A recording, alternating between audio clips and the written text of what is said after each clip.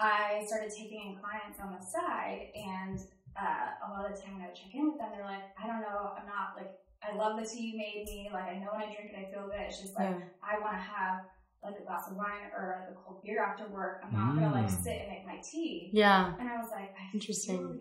Yeah. Like, and at this time you weren't drinking craft beer, right? Right. And I was like drinking a lot more wine, and like I was making my teas and like adding like seltzer water and like you know, like quality, like organic mezcal or vodka to it. And so I was really like not interested in the beer options that were out there.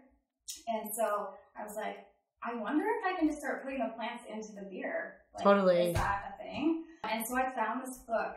It's called Sacred and Healing Herbal Beers. And it was written in the 90s. It's a gorgeous sort of exploration of like the history of our brewing, from ancient ferments all the way up until like the 18 and 1900s. But it is trying to paint the picture of how we were not confined to the ingredients that we're confined to now. Okay. Because now... How so? Well, there's sort of two parts to that. One is the way people were brewing, even like 20,000 years ago, is obviously like what was available, like readily available outside their door. Or I see. There were no imported ingredients or anything like that. And you know, we have like, nature has always been growing like medicinal plants, like wildly and abundantly all around where humans are. And they were taking those and they knew how to decide if something was, you know, poisonous or psychotropic or just delicious and culinary. And so that was what they were fermenting. It was that and sugars, and these were open vessels that like wild yeast would come, and in some cultures they would like say prayers or sing songs that they believed like called in these magical yeast, like and they would ferment their beverages for them. And that was the way it was done for a long time, even in the 1300s, 1400s. Witches were brewing for their communities, alewives. Alewives, they're called hence the name. Here we have tell us about the name. I feel like this is a perfect segue. I will tell you about the name. Well, the alewives, all these women, they were like going and they would like commune in circle. It's like this imagery of like the witches that were burned.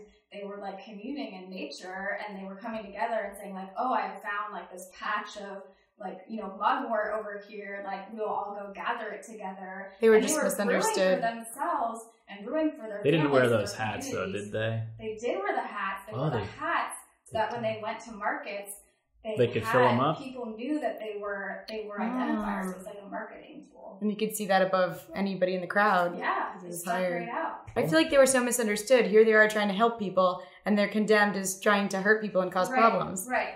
And so that leads me to the other point of this is that there was an act called the German Beer Purity Act. And it was written, and it was around 1519 or something like that. And it said that, well, when they wrote it, it actually said the only ingredients that can go into beer moving forward are barley, hops, and water. And when was this written?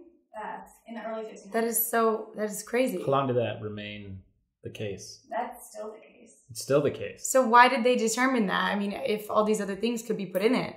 Well, there's two theories. One is that there was a monopoly on these goods, like the monks and the church had a monopoly on a lot of these goods, and they wanted to force people to use these ingredients. The other is that some of these plants that I'm referencing have the effect to really lift people up out of their own bodies, to help them shift consciousness, and to make them feel like more excited or more sexy or whatever it is that they're feeling when they're drinking alcohol. Is that what I'm feeling right now? That's what it is? Whereas hops are a sedative.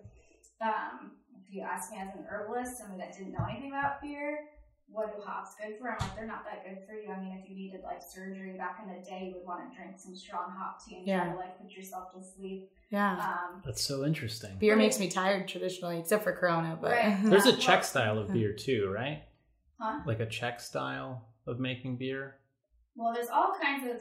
Is it the same ingredients though, just different process? Right. So those have been adopted as like what malt beverage, what beer can be, is they must contain these ingredients. And we really like lost that. I mean, yes, we can, there are so many styles. I mean, in the US, like our beer competitions, it's like over 100 styles that you can create with those ingredients.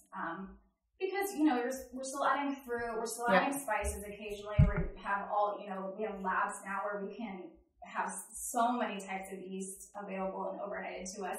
So yes, there's still so many possibilities, but we're not actually infusing any of our ferments with all these really aromatic and medicinal plants anymore. Until now.